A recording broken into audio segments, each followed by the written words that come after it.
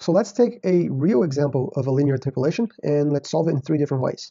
Using hand calculations, using a calculator, and then using Excel. You can use whatever you find easiest, the easiest one, whatever you're more comfortable with, and you'll see some advantages of one over the other. So here we have an example. This is from a steam table. This is not precise, but just it's good enough for our problem, for example. I have a temperature on the left side and I have pressure on the right side. So at 100 Celsius, we have 99 kilopascals of pressure. At 150 Celsius, we have 111 kilopascals. And the question is, at 121 Celsius, what will be my pressure?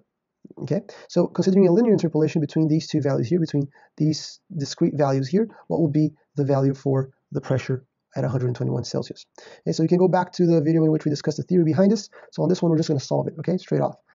We know that the slope m is given by y minus yo, that is any two values of y divided by x over xo, right? So in this case here, we can do 111 minus 99. 150 minus 100.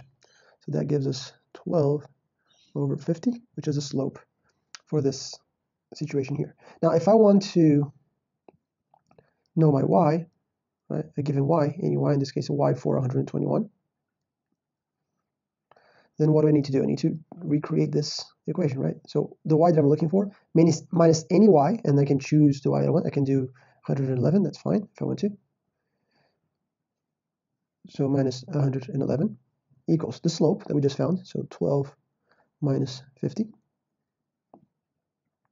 times the x, right? So x that I'm looking for, and the x that we have. So 111 is 150.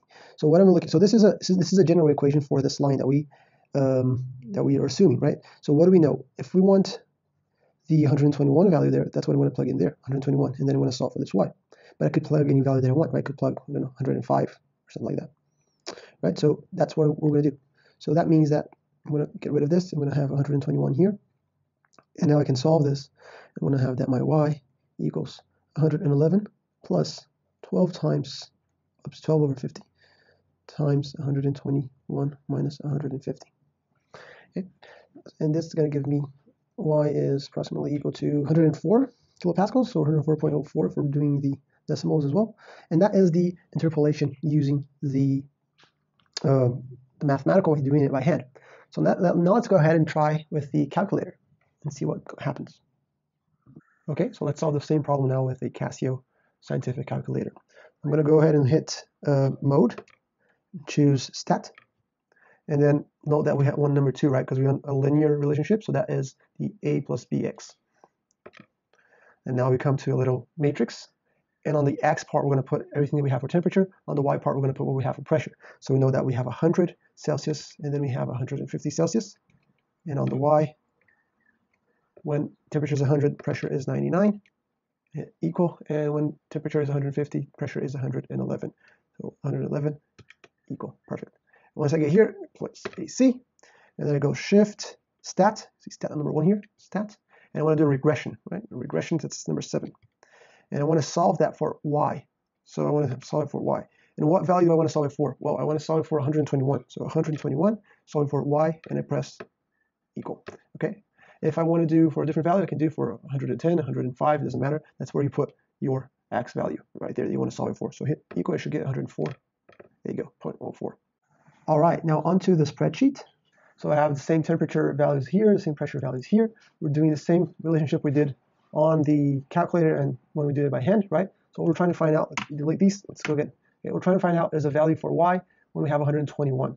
So to do that, what I need to do is pretty much these relationships here all at once. Okay, so I'm going to do yo, which is the value that I'm looking for. So I'm going to do this guy plus the slope. What is the slope? y2 minus y1. So y2 minus y1, parenthesis, divided by x2 minus x1. x2 minus x1. And then I need to multiply by the difference in the x that I'm looking for, the 121, and the xo that I used. So I used this one, so I need to use the same thing, right? So this guy minus this guy. I need to get 104.04. There you go. The advantage of this is you can automate this, but it's generally not worth it unless you can input all the tables, the property tables into Excel. That's going to be useful. But the advantage of this is when you have to do it for several different properties. So here I have the temperature, and then I have properties of air, right? So I have density, I have the dynamic viscosity, I have Prandtl number, have heating capacity, Cp, and so forth. So what I can do is I can do the same thing here, right? So I'm going to do y plus the slope. The slope is this guy minus this guy divided by this guy minus this guy, and then I multiply that by the difference in x. There's a parenthesis missing here. Difference in x, right? So it's this guy minus this x here. Okay. And that gives me that thing. What I can do now, if I have several of these, is I can go ahead and make all these, I can hit F4, right? F4, and I can make all these constant. And what I want to do is I want to make all the ones that are for A constant, because this is not changing. What's going to be changing is everything is for D. So you see you have, these are all for A.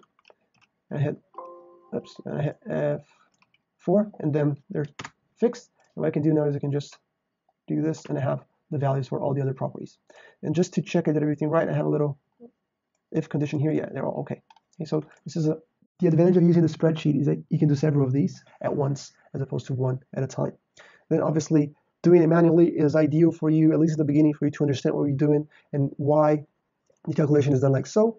The calculator is good once you have the habit of doing it. You have to do several just to understand how to do it in the calculator. And then spreadsheet is good when you have a lot of properties you need to determine for a certain temperature or for a given other property, and you want to find, I don't know, enthalpy, internal energy, specific volume, and all of that, so you can do all at once instead of doing one at a time. Okay, so I hope you found this useful. If you did, make sure to subscribe to our channel so that you're always up to date with the latest videos, problem solving, and theory being published.